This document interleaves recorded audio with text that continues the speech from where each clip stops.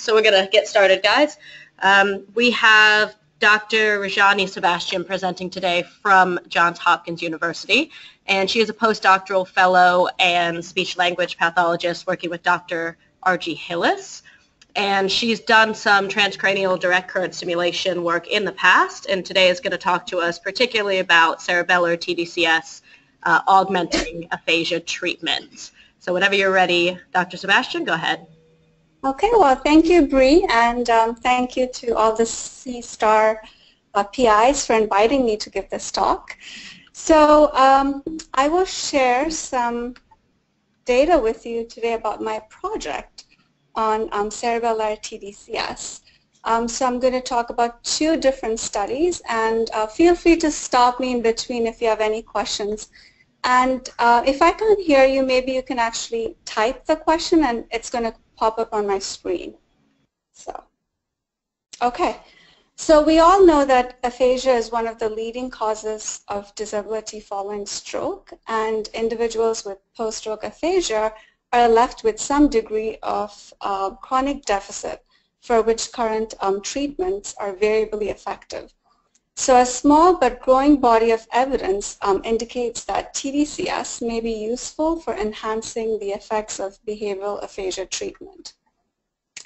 So tDCS studies of aphasia vary in their design as well as the regions that are targeted for stimulation. So many researchers have targeted left hemisphere regions to facilitate activity in the residual left hemisphere language regions.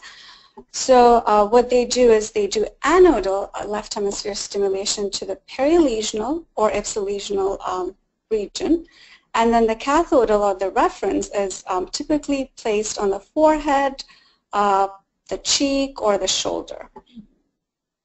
Now, other researchers have targeted the right hemisphere to inhibit or downregulate the activity of the right hemisphere.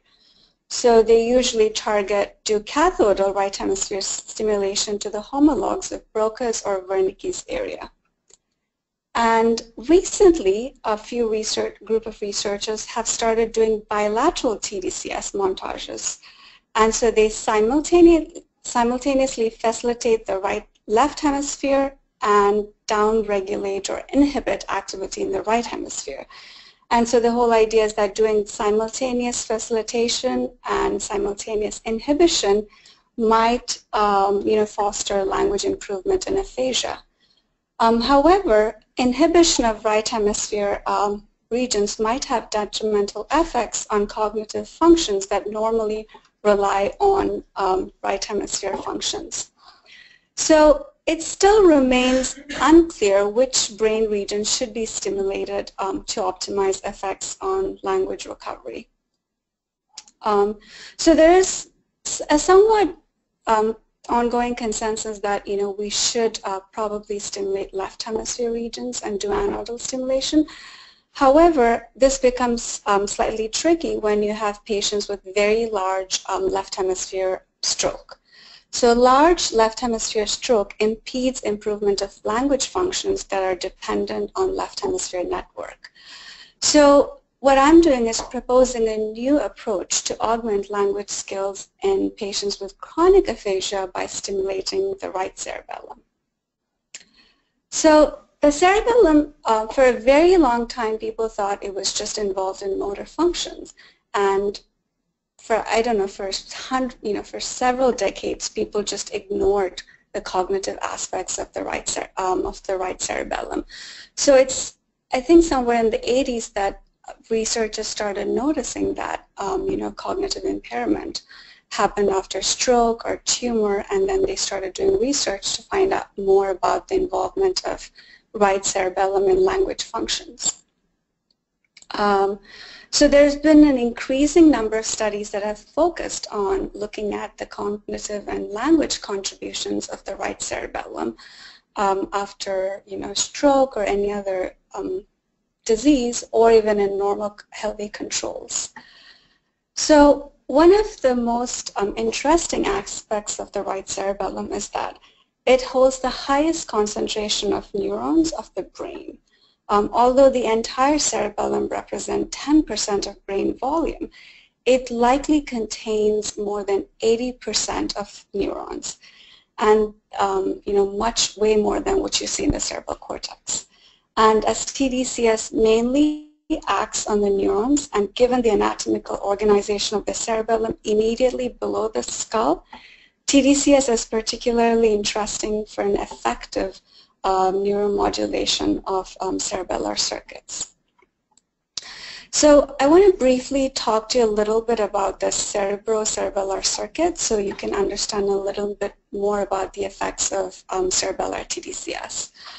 So the cerebellum is massively interconnected with the cortex, and neuroanatomical studies have shown bidirectional pathways between the cerebellum and the cortex. However, these pathways are not direct. It's polysynaptic. So this diagram on the left actually shows you the main input and output pathways from the cerebellum to the cerebellar cortex. So input projections from the cortex first synapse onto the pons, which then crosses over to the contralateral cerebellum. And then output projections from the cerebellum go to the dentate, which then cross over to the contralateral thalamus, which then project to the cortex. Now, in general, when you do cerebellar tDCS, anodal cerebellar tDCS has an excitatory effect, and this increases the output of Purkinje cells. And Purkinje cell is the main, it's an inhibitory neuron, and it's the sole output of the cerebellum. So this increase in output of the Purkinje cells can actually increase the inhibition of the facilitatory pathway from the cerebellar nucleus to the cerebellar cortex. So essentially what this means that if you do anodal cerebellar tDCS, it could lead to an increase of inhibitory control from the cerebellum to the cortex. And cathodal tDCS has the opposite effect. So it basically leads to a disinhibition of the cerebellar cortex by reducing cerebral cortex by reducing the Purkinje cell inhibition. And so this is actually the opposite of what you see when you do tDCS on the cortex. So usually when you do tDCS on the cortex, anodal leads to facilitation and cathodal leads to inhibition. Now, things are not as straightforward as this. The effects of cerebellar tDCS are not always polarity specific. What I mean by that is anodal does not always lead to inhibition, and cathodal does not always lead to excitation. And part of the reason is because the microcircuitry of the cerebellum is very, very complex. And so if you look at the image, the one on the left side, you can see this is basically a cell of the cerebellum with all the three layers. And the cerebellum has both excitatory neurons as well as inhibitory neurons. So Purkinje cell, the Golgi cells, the stellate, and the basket cells are usually the inhibitory neurons, and the granule cells are actually the excitatory neuron. So as you can see from this figure, the neurons of the cerebellum are not identically oriented, and they actually follow a very complex anatomical distribution throughout the cerebellum. And so this will cause a hyperpolarization in some compartments of the cerebellar cortex, while others will depolarize at the same time. So because of this, there's no polarity-specific effect. Sometimes anodal can lead to facilitation, and sometimes it can lead to inhibition. So this becomes sort of complicated when we are trying to find out about the role of cerebellar tDCS in cognitive function. So a lot of, starting in the early, I think 2010, a lot of researchers have, done studies using cerebellar tDCS in healthy controls and trying to find out the cognitive and language effect. And what they found is that cerebellar tDCS, both anodal and cathodal, can lead to beneficial cognitive effects. For example, Pope and Mial did a word generation study using cathodal, anodal and sham tDCS to the cerebellum, and they found that cathodal tDCS facilitated verb generation, whereas sham and anode did not have any beneficial effect. Similarly, Ferrucci did a study on implicit learning, and they found that anodal stimulation increased implicit learning, facilitated implicit learning as opposed to sham or cathode. So obviously both anodal and cathodal leads to beneficial cognitive effect in healthy controls. So the ability of cerebellar tDCS to modify behavior in healthy subjects, it makes it an interesting approach with potential therapeutic role for participants with aphasia. So given this background, I want to actually talk to you a little bit about our study.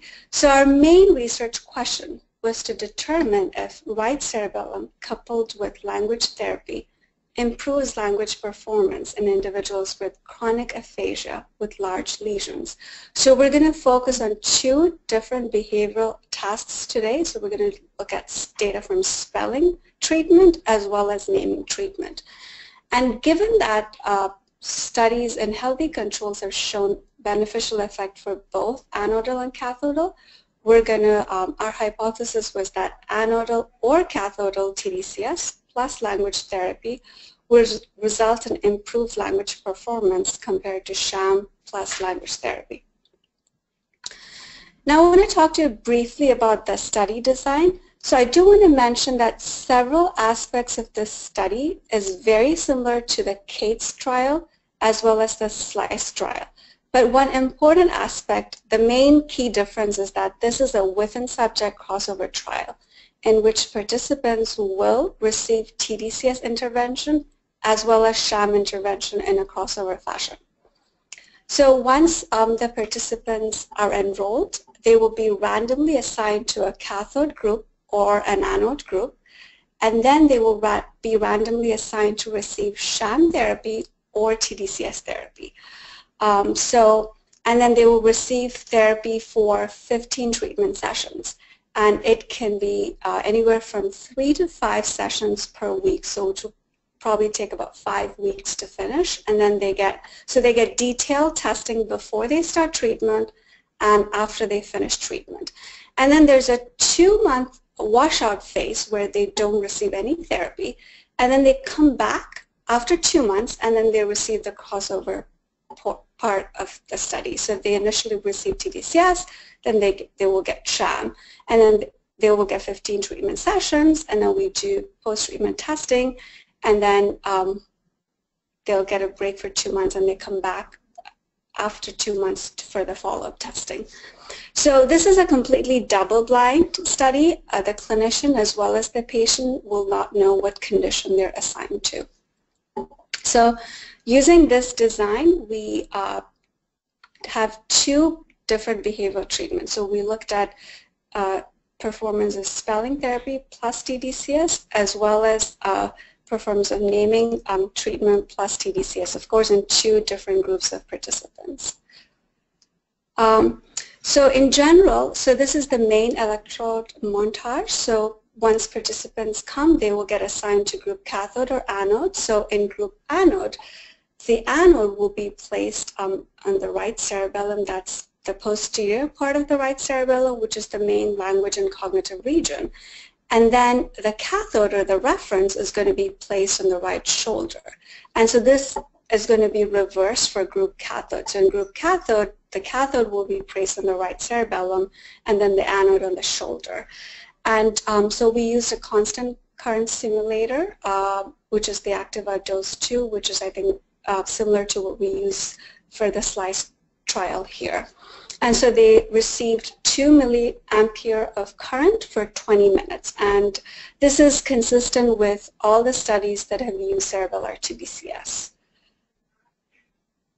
Okay, so before I talk about data, I want to actually show you some modeling results of the current flow in the cerebellum. So it's important to know where the current is going. I mean, you hope that it's actually going to the cerebellum, but if you do modeling, so you can figure out where else is it going, and that might help you interpret the results of your study. So So we completed a modeling study on using one high-resolution T1 image of a healthy control. And so based on this, so we use the same montage as we use in our participants. So as you can see here, the maximum electric field amplitude was generated in the right cerebellum. There was very little spread to the left cerebellum, but no spread to the left cortex or to the right cortex. So basically, pretty much all of the current that's generated is, within the cerebellum, within the right cerebellum. Okay, so now I'm going to start with our first treatment study, which is looking at the effects of behavioral spelling treatment and tDCS. So this is a case study. So this is a 57-year-old man who's right-handed with bilateral MC infarct due to carotid dissection. So he had his first stroke in 2000 to the left MCA territory, resulting in aphasia and hemiparesis. And he underwent intensive inpatient and outpatient rehabilitation, and he had improved to a large extent, and then he was driving and, I think working part-time as well. And then he had another stroke, his second stroke in 2010 to the right hemisphere, and that resulted in him becoming mute due to severe anorthria. And he ended up getting a PEG tube and, severe hemiparesis. So he underwent intensive rehab for, I think, 2 years, but he did not recover at all in terms of his speech. He was still mute, but his comprehension had recovered to a functional level. So his main communication modality was writing. So this is actually his scan. If you look at it, he has these two bilateral strokes, one on the left and the other one on the right. So as I mentioned before, the participant is mute and communicates by writing and augmented with a variety of gestures. So he was very frustrated because, he could only write and he had like major spelling deficits. So he's very frustrated and he wanted us to help him, to get better at his spelling. So he was enrolled in this treatment study 5 years after his second stroke. So he had a second stroke in 2010 and we enrolled him in the study in 2015. And his narrative writing typically consisted of simple sentence with a lot of errors. And majority of his errors were phonologically implausible non-word errors. He made some semantic errors as well as some letter omissions. Because he depended on writing to communicate, recognizable spelling is critical for effective social communication. So for the treatment, we actually employed a spelling treatment protocol that Kiwana and RG had developed previously and had used in several stroke as well as PPA studies. So before we started treatment, we administered the Johns Hopkins dysgraphia battery. So this was to get in-depth understanding of his spelling deficits. And so based on the dysgraphia battery, we selected 80 words that the participants misspelled. And the 80 words were divided into two different sets. 40 items were trained words. They were practiced during tDCS, that's during sham as well as tDCS. And there were another 40 words, that's the untrained words, and that was only tested prior to the start of treatment, end of treatment, and 2 months post-treatment. And all the words in both the sets were matched for lexical frequency, letter length, and concreteness. And words were 4 to 8 letters long, and they consisted of nouns, verbs, and adjectives.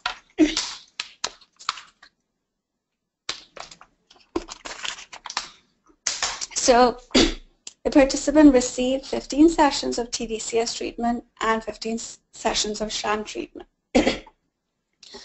So the behavioral treatment session was about 45 minutes long, and he received tDCS during the first 20 minutes. So he was randomized to the anode group. So he received anodal tDCS to the right cerebellum. So he first got sham for 15 sessions. So did pre-treatment, before the pre-treatment testing, and then after sham plus behavioral therapy, we did post-treatment testing. And then he had a break for 2 months, and then he came back to us again. We did testing, and then started tDCS plus behavioral therapy. So we had 3 main outcome measures for this part of the study. So first was a performance on trained items, so that's trained spelling to dictation. Then we looked at performance on untrained items. And then we also looked at performance on an untrained task, which was the written picture naming, which is the Philadelphia. We looked at performance on written Philadelphia naming test. The reason we looked at Philadelphia naming test was because this was part of the other study, the naming study, that we used this as the untrained task. So what we did is we compared correct responses before and after treatment for each condition. So for tDCS, we looked at performance before tDCS and after tDCS, and similarly for sham, and we used the McNemer's test for correlated response to look at if there was any significant difference. So I'm going to show you the treatment data. So if you look at this, basically this is the absolute % change in scores from baseline. So if you look at it, so he started with 0. So he had 0% accuracy baseline.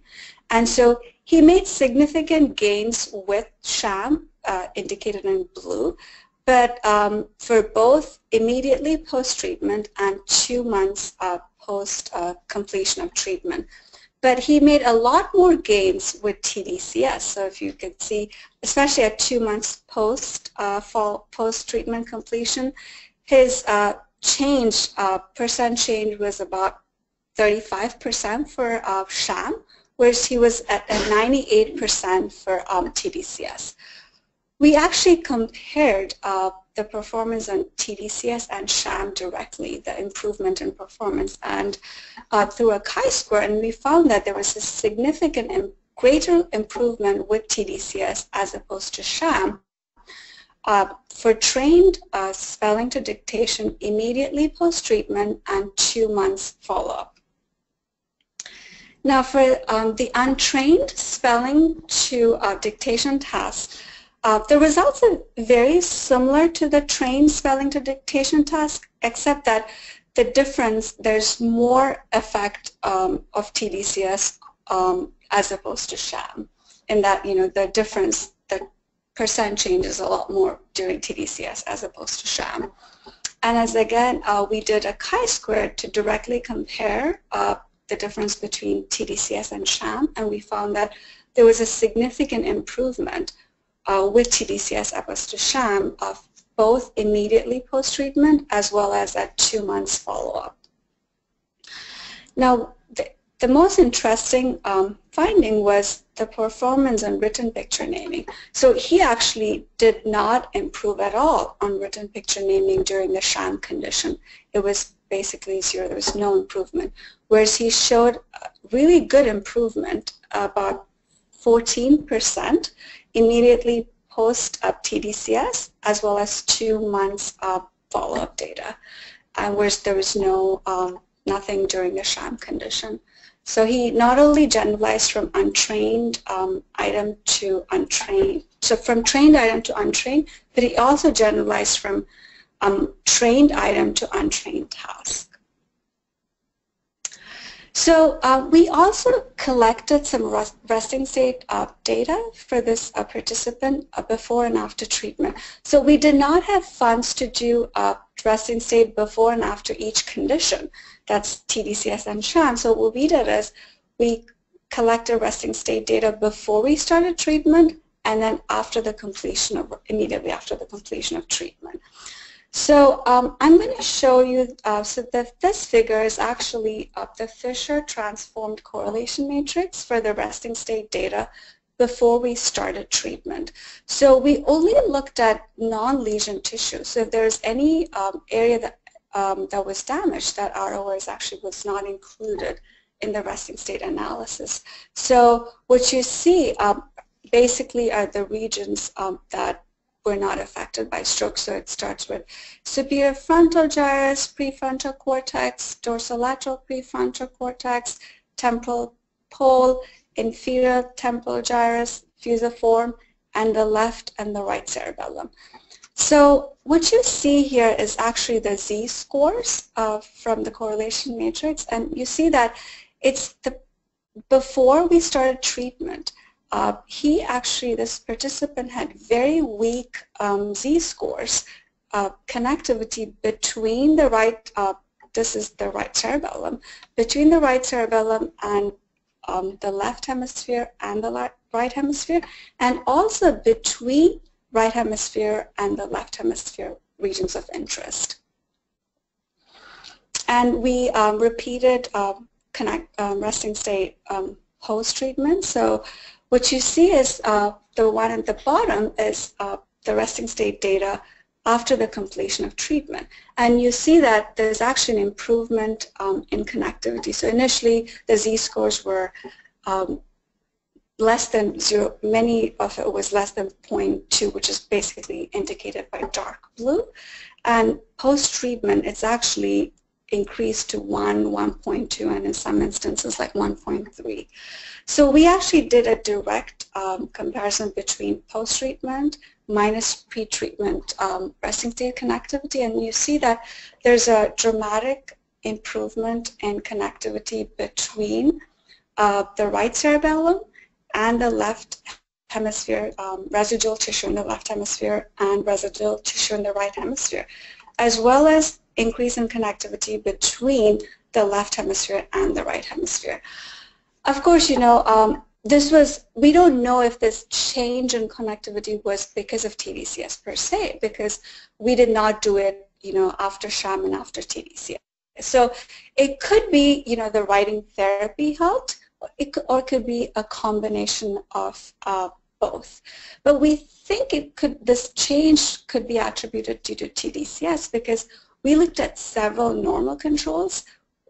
As a part of our longitudinal recovery project, we scanned them at multiple intervals, and we looked at several normal controls, and we saw that they did not have any change in connectivity between you know, at the same time point that we scanned our patient. But obviously we can't say with certainty because, you know, we did not collect data after sham and after tDCS. But so now this, so in summary, what this case study shows is that anodal tDCS, anodal cerebellar tDCS, plus behavioral spelling therapy is more effective than behavioral therapy alone in improving spelling to dictation. And we found generalization from trained item to written picture naming was only facilitated with tDCS, but not sham. And the resting state connectivity data indicates improvement in spelling. Spelling is accompanied by an improvement in the cerebellar network connectivity. And we all know that the cerebellum is a critical region involved in skill learning, and repeated tDCS plus behavioral therapy might have facilitated the learning of writing skills and or compensatory strategies. Of course, one thing to keep in mind is that, you know, he received both tDCS and sham with this study. So and he actually received sham first, followed by tDCS.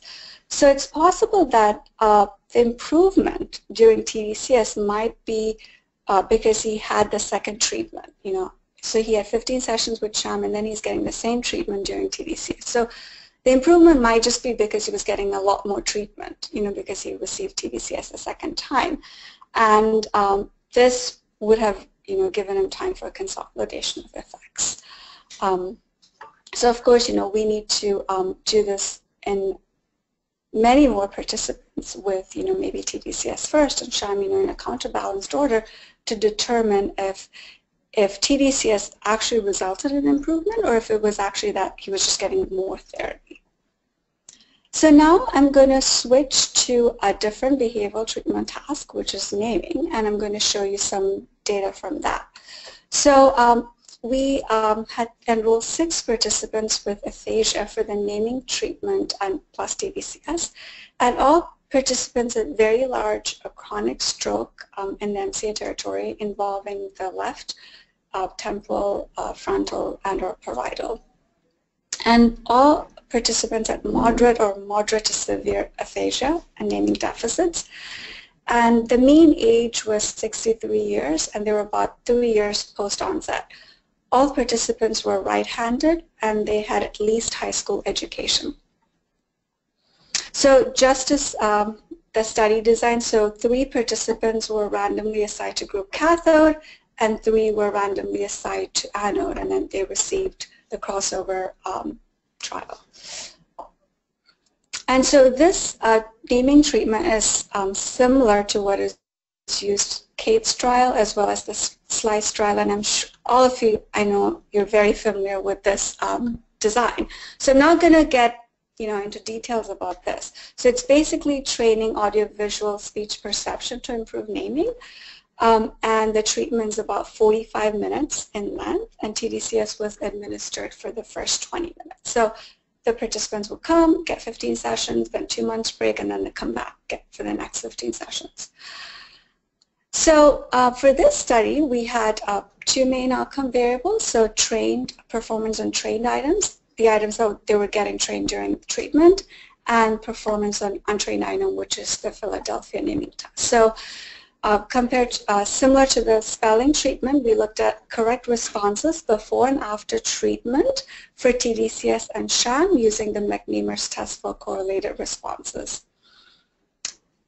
So this is the results of group anode. So for the trained items, so 3 participants were there in this group. So if you look at this, participant 1 showed, had some gains for trained items during sham, but it was not significant. But he made about 38% change during the tDCS condition. Participant 2 actually did not have any change from baseline, both during sham and tDCS. And participant 3 showed some, like about 10% change during both tDCS and sham. Now, what is interesting is if you look at performance on untrained items, participant 1 and 2 basically did not show any change in untrained items during sham, and participant 3 showed very slight improvement, about 5% change, but it was not significant, whereas all 3 participants actually showed significant improvement on the untrained items during tDCS. Now, this is the result for group cathode. So if you look at group cathode, for performance on sham for the trained items, so all the 3 participants showed some improvement. Like participant 4 had about 25% change from baseline during sham, and participant 5 had about 10, so did participant 6. The effect was obviously a lot more during tDCS as for 2 participants, participant 4 and participant 6. Participant 5, the effects were comparable during tDCS and sham. What's interesting is what happened during untrained items. So P4 and P6 showed significant generalization from trained to untrained items, whereas during tDCS, whereas during sham, P4 did show some improvement, but it was not statistically significant. It was about like 8% change. Whereas P5, his scores actually went down from baseline during sham. And P6 showed like 2% change in sham. So in general, so for sham, 4 out of 6 participants showed significant effect for trained items, whereas no participant generalized from trained item to untrained item during sham. Now with tDCS, 5 out of 6 participants showed significant effect for trained item, and 5 out of 6 participants generalized from trained item to untrained item only during tDCS. So of course, the results, this is a very small group, but the results are definitely interesting because they show generalization. And one thing that we actually didn't test was about their functional performance, how they did on functional communication skills, because we noticed that all the 6 participants improved a lot on functional communication skills. They were able to talk on the phone better, communicates their needs and wants better. So, but we realized that after the fact, but that was something that was very striking, is that there was a dramatic difference in their functional communication skills post-tDCS. So to sort of sum up, even though this is preliminary data, the findings are very interesting and illustrate the therapeutic potential of right cerebellar tDCS to augment language therapy in aphasia. So we found no polarity-specific effects. That is, we found beneficial effects for both anodal and cathodal. And these results are very similar to the ones found in the literature on healthy controls. And the robust effect that we saw during tDCS could be related to the duration and intensity of treatment. So they received 15 sessions of treatment and for 20 minutes of tDCS. So it's possible that this repeated intensive treatment could have led to increased benefits. Alternatively, long-term stimulation might have induced long-term potentiation of neurons that may have lowered the threshold of neuronal excitability and subsequent modification of synaptic connectivity in the area applied. Of course, we do have to do it in a lot more patients to see if these results actually hold good in a larger patient group. So another critical part is that cerebellum is involved in skill learning. So it's possible that repeated tDCS might have facilitated skill learning for naming and or compensatory strategies. So it's possible that the learning part might have improved, which probably would have resulted in improved performance on trained and untrained items. And other studies in normal controls have shown facilitation of skill learning after cerebellar tDCS, both anodal and cathodal. And so targeting the intact cerebellum allows the possibility of identifying a single target that can be used across people with aphasia with varying sites and size in the left hemisphere lesion. So you could, because usually the cerebellum is intact in patients who have stroke in the left hemisphere, you could use this. Anyone with potentially a left hemisphere stroke, you could try to target the right cerebellum and see if you have beneficial effects for language therapy. Of course, this is, as I said before, it's preliminary data. We're collecting data. So one of the things that we want to do, as we're collecting more data now, is to look at change in functional communication skills, because we noticed that with the participants who were involved in this pilot project, we saw a big change in their functional communication skills. So now we're actually tracking their change in functional communication skills, before treatment, after treatment, and at 2 months post-treatment. So because we didn't have funding for the pilot study, we could not get detailed structural imaging and DTI. So I think it's very important to figure out, to get more structural imaging to determine which cortical regions are intact and which are actually lesion. And so the success of this cerebellar tDCS actually might depend on certain cortical areas being intact. So it's it's really important to do more detailed work. Also, we found similar effects for both anodal and cathodal tDCS, so we're planning to do resting state imaging to determine the polarity-specific changes in brain network dynamics induced by cerebellar tDCS. And this might help us provide a plausible mechanistic account of neuroplasticity and explain the behavioral changes that are modulated by cerebellar tDCS in aphasia.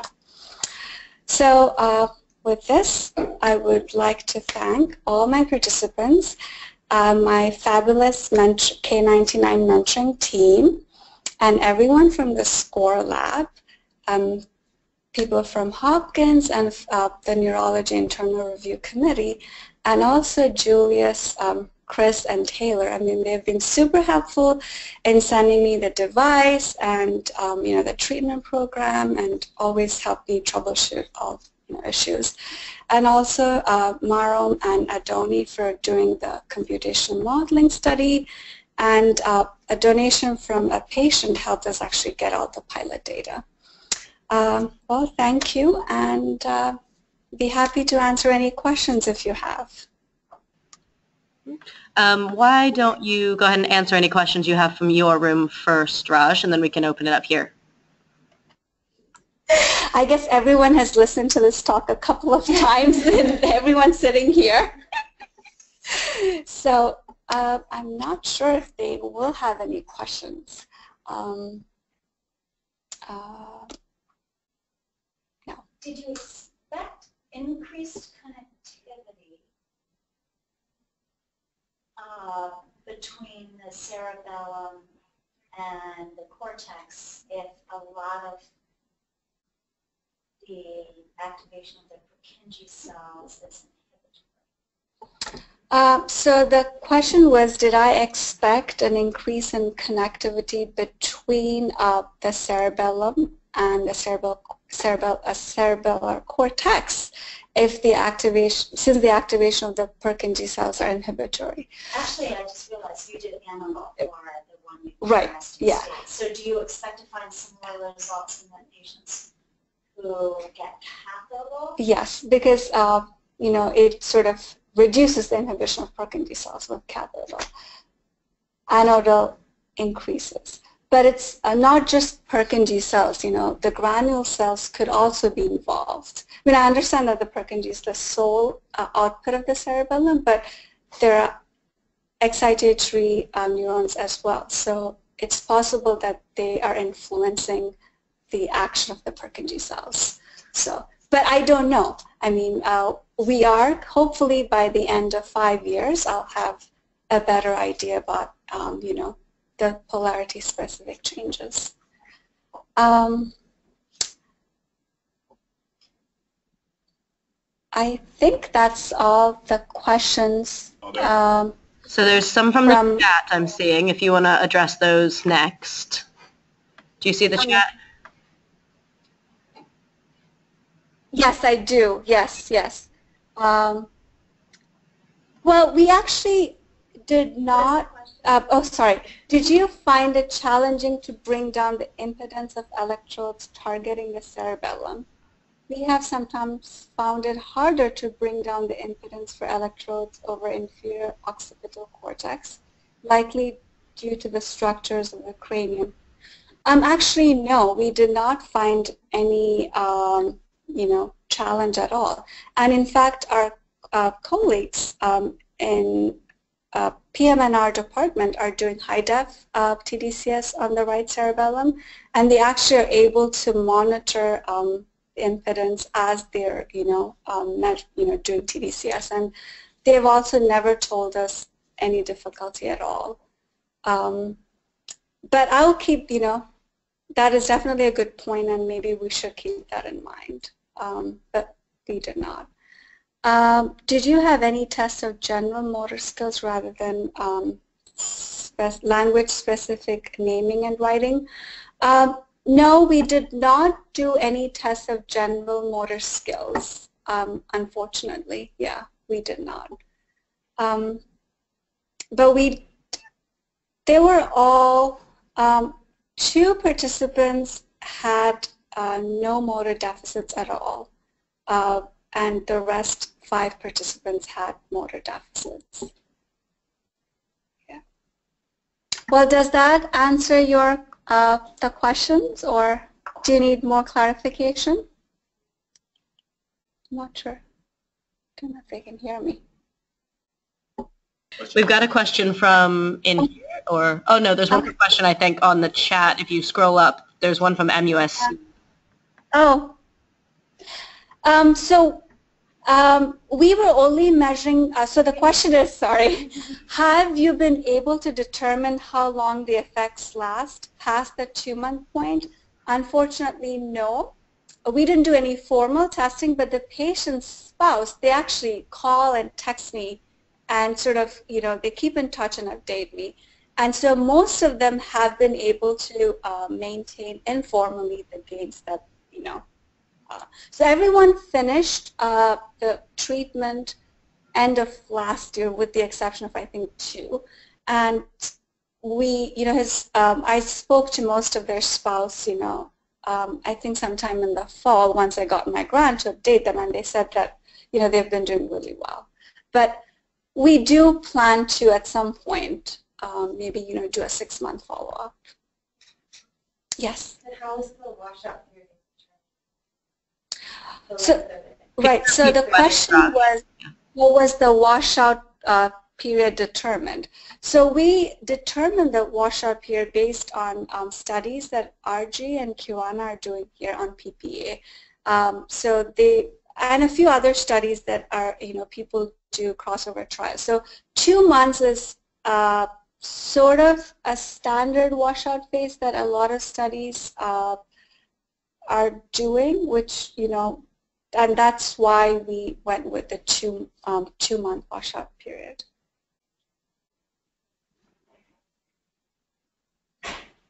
I could add something if there's not enough. Oh, sure. RG wants to add something. Do you? One of the patients. No. Oh, okay. Oh. So RG is going to add something. So one of the patients, the patient who made the least improvement in her study, who really didn't show him, the one who didn't show much improvement at all, it has continued to improve.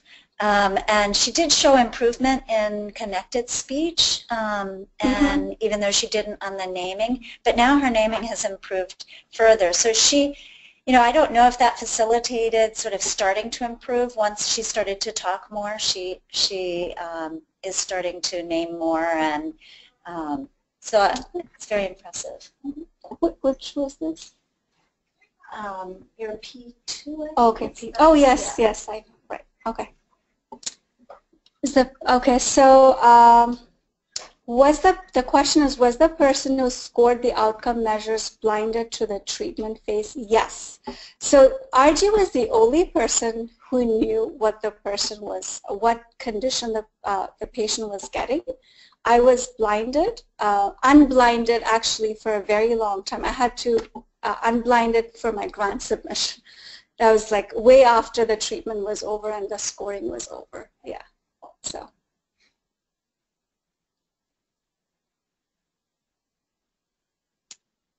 All right. I think that appears to be it. All right. Perfect. Thanks, Raj. We've got, Thank you. I think our next talk will be on January 19th with Dr. Greg Hickok, so we have a little break, but we will send out a link to that on probably the week before January 19th, so be on the lookout for that. Thanks very much for presenting. It was great. Thank you very much. Bye-bye. Bye.